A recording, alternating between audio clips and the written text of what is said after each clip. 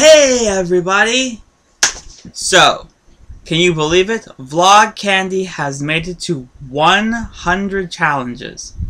It's kind of strange that something that just began a little over 2 years ago has become a huge cult phenomena. I mean, VlogCandy is part of daily vocabulary. I mean, it's just that freaking awesome. So what I decided to do is I put together this little thing called the Best of VlogCandy.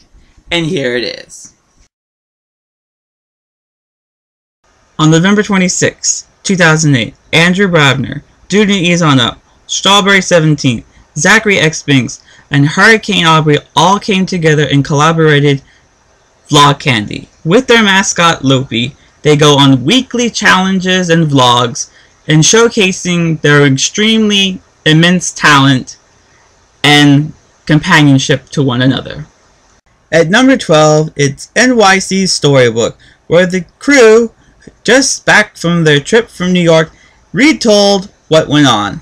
Zach arrived in style, Andrew walked a long time, John rode giant toads, the crew went to the movies, and saw a giant teddy bear.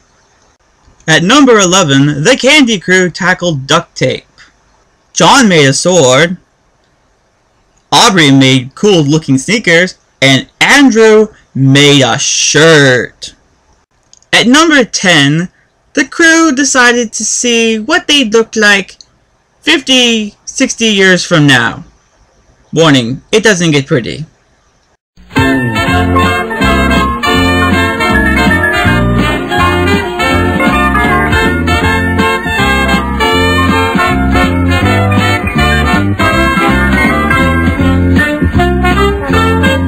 Number 9 brings us to the first anniversary of VlogCandy, and to commemorate such an event, it was video commentary. This could be seen as the pilot for PodCandy.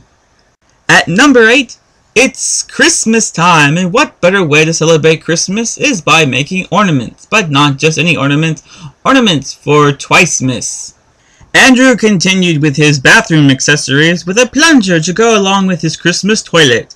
John made his camera, Megan made her candy, after finding out that it was blue and not green, and Aubrey made Mrs. Claus.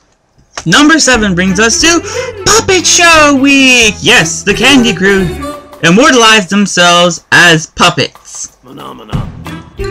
Andrew creatively turned himself into a hand puppet, John felt right at home as a puppet, Megan's puppet reappeared on Lifeberry a few times, Zach just showed how awesome he is, and Aubrey told the heart-wrenching story of having to ride roller skates instead of a scooter. Halfway through the countdown, and at number 6, the crew take their stab at ghost busting. Andrew and his buddy Jeff check out the spooky house where teddy bear ghosts live. John became famous as Todd Ghost Cutter Stevens until he scared himself. And Aubrey doubled as Suzanne Lee Tahini with a house full of tea-making ghosts and the host of Ghost Murders, where they straight up murder them ghosts. At number 5, the crew survived the wild. Megan stole the week as Safari Sally as she showed us how to survive if we ever get lost in the woods, and how not to be friends with a bear. Number 4 brings us to VlogCandy's very first vlog-in challenge, Mystery Fruit! Andrew slayed a dragon fruit, John had a persimmon, Megan went to Hawaii for a papaya, Aubrey had a prickly pear, but nothing topped Zach and his passion fruit. Yeah, that doesn't look very passionate. At number 3, it's VlogCandy the Musical. The Candy Crew proved that they can sing and dance as well as vlog and challenge each other. Most of us already know that Zach can sing, Aubrey proved she got mad skills, Andrew saying how great it is to be a Canadian, John literally got to sing on Broadway, and Megan ended the week with the Strawberry Salsa. VlogCandy the Musical can currently be bought on iTunes. At number 2, it's The Orgin. For 63 days, VlogCandy was under the control of the Orgin. During the 63 days, the Orgin seemed to control what seemed to be the fate of VlogCandy. Fortunately, fate stepped in and Aubrey defeated the Orgin, who currently is working in Soup Kitchen. Well, we've made it. 11 challenges down, and here we are at number 1, the infamous VlogCandy Storybook Week. John started off the week with the now fascination with butts, as the Candy Crew live in a house that's shaped like a butt.